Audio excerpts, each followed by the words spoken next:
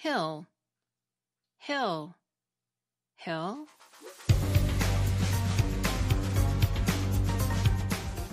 Grammar Girl here. I'm Mignon Fogarty, and you can think of me as your friendly guide to the English language. We talk about writing, history, rules, and other cool stuff. This week, we look at weird ways your brain can process words and why you should learn to love the full stop.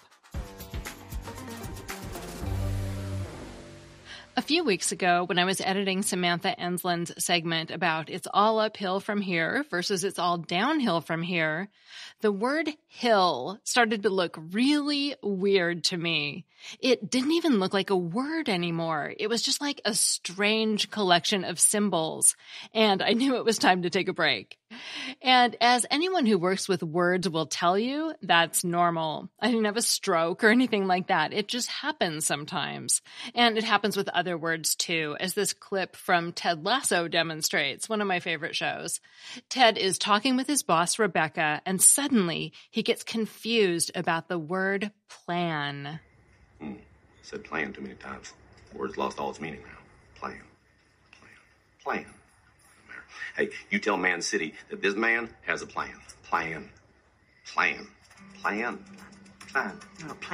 Plan. Like flan. Plan. Flan? That dessert? Yes, like flan. Yuck. No, I don't dig on flan. Plan. It probably didn't help poor Ted that he and Rebecca pronounced the word differently to start with. But Coach Beard, the font of all knowledge, knew the deal. Plan? Word becomes sound. What's that called again? Semantic satiation. Yeah, okay. Semantic satiation. The word semantic is about the meaning of language. You may remember it from our shows about semantic bleaching, which is when a strong word loses its oomph. Its meaning changes. It's bleached. Like how awesome used to mean something that inspired true awe, and now it's also a way to say you're excited it's Tuesday and there's a new Ted Lasso episode. Awesome. And satiation means full or even too much. You may have heard that word with respect to food. You're satiated when you've had enough food and you don't want any more. Semantic satiation is like when your brain gets too full with a word and has had enough. But biologically, it's actually your brain being efficient. It's like your neurons realize they don't need to waste energy answering the door the third, fourth, and fifth time the neighbor kid rings the doorbell and runs. And it's a good thing, because if we paid attention to every single sound we heard, we'd quickly get overwhelmed. In semantic satiation, your brain is doing something kind of like what it does with smells, in the way you stop smelling something if it's been around for a while. If you cook fish, after a while the whole house doesn't smell fishy to you, but then if you go for a walk around the block and come back, suddenly you're like, wow, fish! Well, when your nose took a break from that fish smell, you could smell it again. And the same thing happens with words. After a little break, I could recognize the word hill again. Psychologists have been aware of this weird thing with words for more than 100 years. Elizabeth Severance and Margaret Floy Washburn described it in the American Journal of Psychology in 1907, and it wasn't going unnoticed among regular people either. I love this bit from a 1910 novel by G.K. Chesterton that Richard Nordquist dug up for a ThoughtCo article. Quote, "Have you ever tried the experiment of saying some plain word, such as dog, 30 times? By the 30th time, it's become a word like snark or pobble. It doesn't become tame, it becomes wild by repetition." Unquote. That's from G.K. Chesterton's The Telegraph Poles, Alarms and Discursions from 1910. Later researchers gave it names like lapse of meaning, critical inhibition, reactive inhibition, verbal satiation, word blindness, and more. But for whatever reason, it got the name that stuck when psychologists Leon James and Wallace Lambert called it semantic satiation in a 1961 journal article about how the phenomenon differs between people who became bilingual in different ways. Now, when people learn two languages at the same time, we call that being compound bilingual. And researchers think the languages in such people are stored together in an intermingled way in the brain. When James and Lambert exposed these people to a word until it lost its meaning in one language, like the word house, the word in the second language, like maison in French, also briefly lost its meaning. But when people become fluent in a second language after they've mastered their first language, they're called coordinate bilinguals. And for those people, researchers think the two languages are stored more separately in the brain. When James and Wallace exposed coordinate bilinguals to the word house until it lost its meaning, the people didn't have any problem with the French word maison, lending support to the idea that languages can be stored in different ways in different people. It also turns out that some kinds of words are more likely to cause semantic satiation than others. For example, going back to my experience in the Ted Lasso bit, hill and plan are just the kinds of words that easily trigger semantic satiation because it's more likely to happen with short, somewhat boring words. On the other hand, words like explosion or celebration trigger emotions and are associated with things like danger and fun. So our brain says, yes, I need to pay close attention to this. And these kinds of words also resist satiation because your brain starts accessing related things you associated with these words, like parties, family, friends, dancing, and so on for celebration. In fact, it turns out that hill and plan aren't even as bad as it gets. They're what we call content words. They carry a lot of meaning. But we have another category of words called function words, and semantic satiation is more likely to happen with them, too. Function words don't carry as much direct meaning as content words. They're words like articles, prepositions, and conjunctions, the, of, and.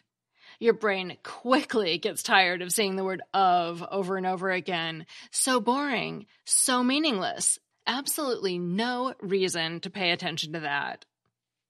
Further, researchers have speculated that viewing a word in isolation, or when it's being used in a way that isn't tied to its meaning, just like the way I was interacting with the word hill when I was writing about the word instead of writing about actual hills, that type of exposure can also increase the chance of semantic satiation. So the next time you read or hear a word that suddenly doesn't feel like a word to you anymore, notice what kind of word it is. Is it short? Is it boring? Is it already weak on concrete meaning like prepositions and articles? Then don't worry, just give your brain a little break and the problem should go away. And semantic satiation is just one more reason to remember to mix up your word choices so you don't trigger semantic satiation in your readers. And I want to take a quick detour to mention a few interesting things that initially seemed related, but are actually slightly different, but still really interesting. First is jamais vu. This is when something you know really well seems foreign, like when you walk into your childhood bedroom and it seems completely unfamiliar. This initially sounds like semantic satiation, but it doesn't happen after repeated exposure to your childhood bedroom. It just happens. And second is Gestaltzerfall, which means shape decomposition in German. It was first used to describe a phenomenon that happened after a brain injury. The article is in German, but a translation available through Wikipedia says, quote, "When the subject stared at a truck for a while, the truck seemed to decompose into its motor, chassis, driver cab, and the person could only focus on one of these parts until he briefly closed his eyes or looked away, which reset the shape to the complete truck again," unquote. Now, Gestaltzerfall doesn't seem to be applied to the concept of language much, but there is an interesting article about it happening to kanji characters, which are the symbols used to write Japanese. The article is from 1996, and it's in Japanese, so again, I'm reading a translation, this time on PubMed. But it says, quote, "It's a well-known observation that when a kanji character is viewed steadily and continuously, the viewer often becomes unable to recognize the kanji as a whole pattern, and it becomes difficult to judge whether or not the kanji is orthographically correct. Such a phenomenon is called the Gestaltserfall of kanji characters, unquote. And it's also a known phenomenon in Chinese called orthographic satiation. This is thought to be different from semantic satiation because it's not related to losing the meaning of the word, but to not recognizing the shape of the character. So jamais vu and Gestaltserfall are both interesting things that are kind of like semantic satiation, but not quite.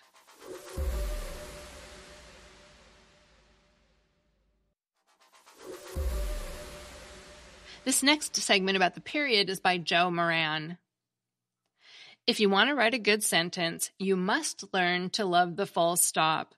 Love it above all other punctuation marks and see it as the goal toward which words in your sentence adamantly move. A sentence once begun demands its own completion. As pilots say, takeoff is optional, landing is compulsory. A sentence throws a thought into the air and leaves the reader vaguely dissatisfied until that thought has come in to land. We read a sentence with the same part of our brain that processes music. Like music, a sentence arranges its elements into an order that should seem fresh and alive and yet shaped and controlled. A good sentence will often frustrate readers just a little and put them faintly on edge without ever suggesting that it's lost control of what's being said. As it runs its course, it will assuage some of the frustration and may create more. But by the end, things should have resolved themselves in a way that allows something to be said. Only when the full stop arrives can the meaning of a sentence be fulfilled. The full stop offers the reader relief, allowing her to close the circle of meaning and take a mental breath. Full stops also give writing its rhythm. They come in different places, cutting off short and long groups of words, varying the cadences. Those drops in pitch at the sentence's end, which signal that the sentence and the sentiment are done. A sentence wields more power with a strong stress at the end, where it sticks in the mind and sends a backwash over the words that went before. Weak sentences have weak predicates that come to the full stop with an unresounding foot. If you say that something is an interesting factor to consider or should be borne in mind, then the end of your sentence is just mumbly noise, because those things could be said about anything. A sentence with a strong end stress says that its maker cared how its words fell on the reader's ear. It feels fated to end thus, not just strung out to fill the word count. A good trick when drafting a piece is to press enter after every sentence, as if you were writing a poem, and each full stop marked a line break. This renders the varied or unvaried length of your sentences instantly visible, and it foregrounds the full stop, reminding you of its power as the destination and final rest of each sentence. Winston Churchill wrote his speeches like this, in single-sentence lines, to more easily adjust his Augustan rhythms. If you keep pressing enter after every full stop, the music of your writing is easier to hear, because now it can also be seen. We live in an age when the full stop is losing its power. The talky, casual prose of texting and online chat often manages without it. A single-line text needs no punctuation to show that it's ended. Instead of a full stop, we press send. Omitting the full stop gives off an extempore air, making the replies seem insouciant and jokes unrehearsed. But writing is not a conversation, nor a speech balloon text awaiting a response.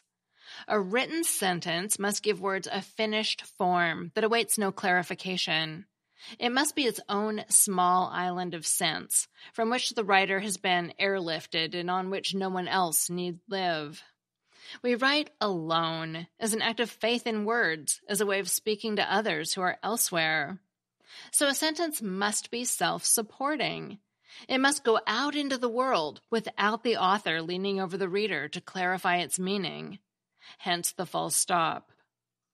A sentence is also a social animal. It feeds off its neighbors to form higher units of sense. It needs a full stop not just to be a sentence, but so the next one can begin. Studies have shown that young people tend to read a full stop in a text as curt or passive-aggressive. On social media, a full stop is often used between every word to sound angrily emphatic. End of story. But in writing, a full stop isn't meant to be the final word in an argument like this. It's a satisfying little click that moves the dial along so the next sentence can pick up where it left off. Its end is also a beginning. That segment was by Joe Moran, a professor of English and Cultural History, Liverpool John Moores University. It originally appeared on The Conversation and appears here through a Creative Commons license. Finally, I have a Familect story from Janet. Hi, my name's Janet. I'm from Lincoln, Nebraska. My husband uses a CPAP, and he needs to have something to keep his mouth from falling open while he sleeps. So we got him a chin strap, and the first time he put it on, I was reminded of the ghostly character in A Christmas Carol. And the chin strap has been called a Marley ever since. Thanks. Bye-bye. Thanks, Janet. That is a perfect little story. Thanks for sharing. If you want to share the story of your Familect, a family dialect or word your family and only your family uses, call the voicemail line at 83321-4GIRL, and I might play it on the show. Be sure to tell me the story behind your word or phrase and call from a quiet place. Grammar Girl is a quick and dirty tips podcast. Thanks to my audio engineer Nathan Semes and my editor Adam Cecil. Our ad operations specialist is Morgan Christianson. Our marketing and publicity assistant is Davina Tomlin. Our digital operations specialist is Holly Hutchings, and our intern is Cameron Lacey. And I'm Mignon Fogarty, better known as Grammar Girl. That's all. Thanks for listening.